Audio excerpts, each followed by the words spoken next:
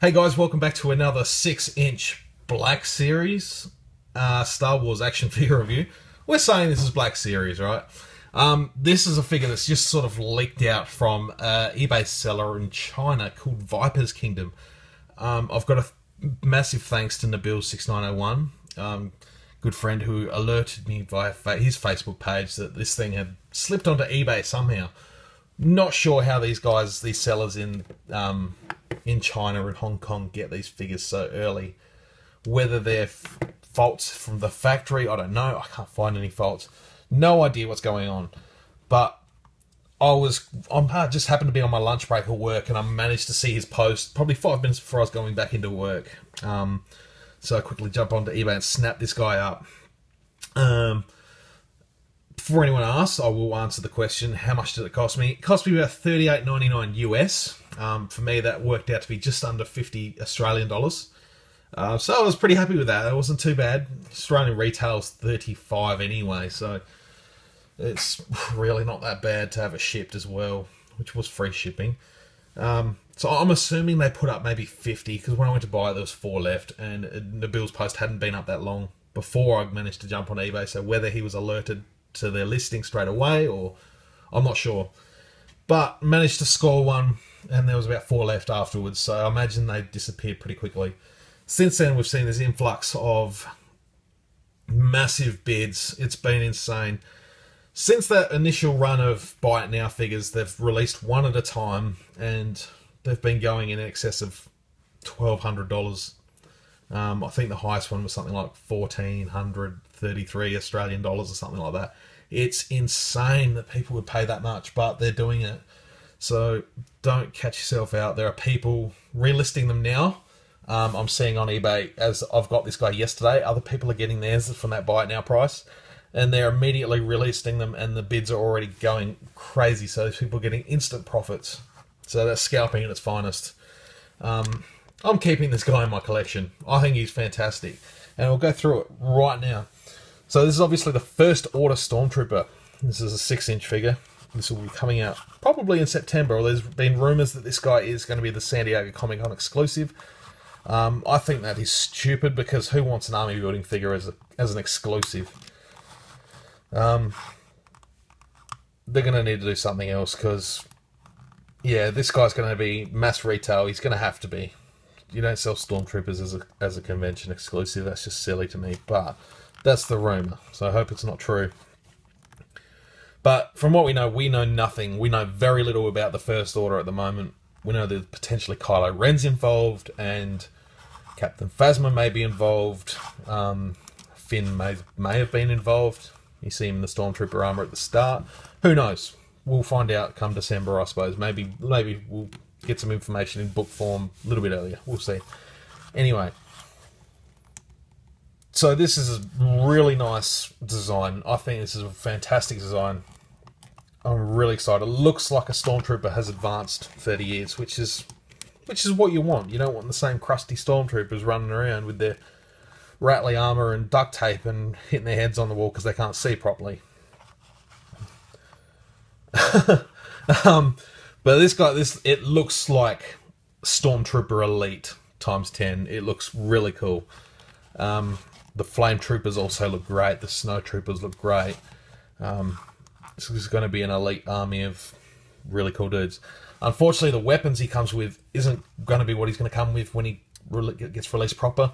They just packed him in with the standard E11 Blast Tech rifle from the regular Stormtrooper. I'm going to mod this up a little bit. Maybe just stuff around with the details, add a bit of white paint, the white flashes like the proper one has. But that's okay. And I'm assuming they come with a pistol as well, because there looks to be a little peg hole in the armor there, if you can see that. From all the press shots we've seen of the new Stormtroopers, they've got like a small little blaster attached to their hip there. So I'm sure we'll see how that works in time. So like I said, I'll just go through a bit of a 360 as I keep talking a little bit. So accessories, not complete, doesn't matter. Not too fussed at this stage, just happy to have the figure. Helmet design's really cool. I really dig this. It's a nice, smooth, flowing looking helmet. is definitely an advancement of what we know of from the Imperial Army. So if we look at the details, I'm not sure if it's going to show up, but the eye lenses have definitely got that nice glossy look. And then there's this sort of matte finish that comes down the cheeks, the sort of matte black, sort of like a rough, not sure what to call it, meshy look.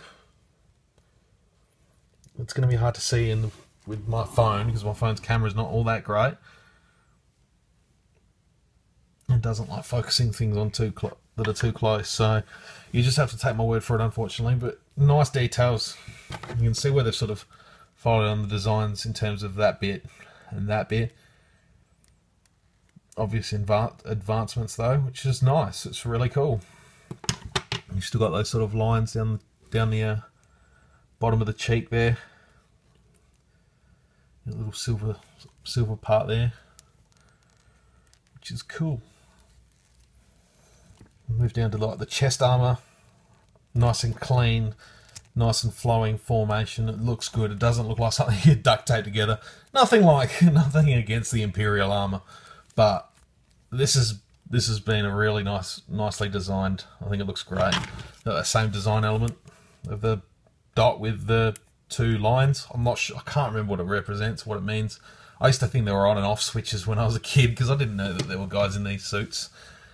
But I know a lot of photos of this figure as they were sort of getting put on sale on eBay, assuming that was a peg hole for maybe a backpack for the Stormtrooper or something. They might have the same body. I'm not sure. I haven't looked into it.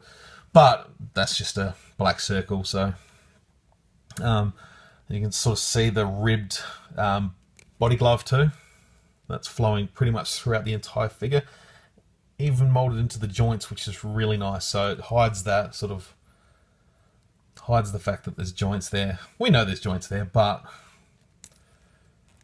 sort of hides it really well. You know, look at his utility belt, which looks great. That's a rubber. It's a really soft, malleable rubber, which is nice, so you can get him in those extra poses. Doesn't hinder at all. That's sort of held in there by that, and it sort of just wraps around the waist. So that's held in the thermal detonator there, which is great. So you've got the pouches, and I can't even think of what they all are. I don't know what they all are on this guy. Now the thing that's obviously missing is a gun holster. I'm not sure what they're going to do with that in that case. Whether they're just going to be completely holding their blasters at all times. Like I said, mentioned that before for the little pistol. We'll see. We'll certainly see in time. But the leg arm looks great. I like the knee pads. That looks good. And then the shin armour, of course, covering over the ankles and the boots, which looks good.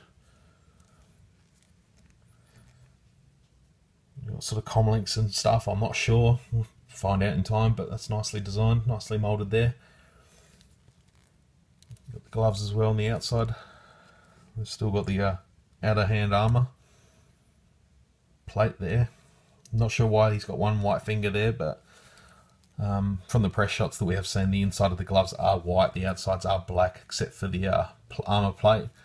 So that could be just factory bizzo. But overall, stoked on this guy. Really, really excited. That's like I was saying. Having this thing in my collection now has only gotten me more excited about what we're going to get soon. Like we're going to get the Kylo Ren and Finn and Rey and BB-8 and who knows, hopefully a new Luke and Han and Leia. This is just so good. But at the same time, I hope we get a good selection of 3 3/4 inch figures. Really, really hoping. But if they decide to solely go 6 inch, which I don't think they will, I will pick these bad boys up because these are incredible. Really nice design, really great figure. Really excited for this line. The articulation, we've got the ball jointed head, got the ball socket sort of joint in the top of the head with the hinge in the neck. You got the ball hinge shoulders and elbows. Only the single joint in the elbow, so you're lacking a bit of movement. Can't even get that 45 degree, unfortunately. It's got the swivel on the wrist and the hinge as well, so you got that sort of outward movement. Got the joint in the torso there, which allows for a lot of movement. really nice articulation in the legs there. So you've got the hinge joint with the swivel thigh thing, double joint in the knees, and the hinge joint with the rocker in the ankle. So good articulation on this guy. Just if anyone's interested, I'm not sure if you're going to be able to see it. Sorry. Not sure if you're able to see it in that light. Hasbro China. LFL. Copyright. So this is I'm not sure what all these numbers stand for, batch numbers or something. I'm sure we'll find out sooner or later.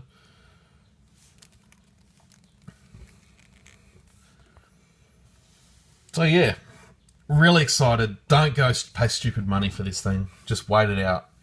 A couple of months, they'll fly by. We'll be sitting in the theatres before you know it, watching Force Awakens, and I'll be honest, I cannot wait. This is just such an exciting time. But once again, thank you so much for watching my review. I hope you all enjoyed this. I hope I've sort of peaked a bit of excitement in you guys as well. So let me know what you think in the comments below. And I'll be back with some more videos very soon. So until then, may the Force be with you guys.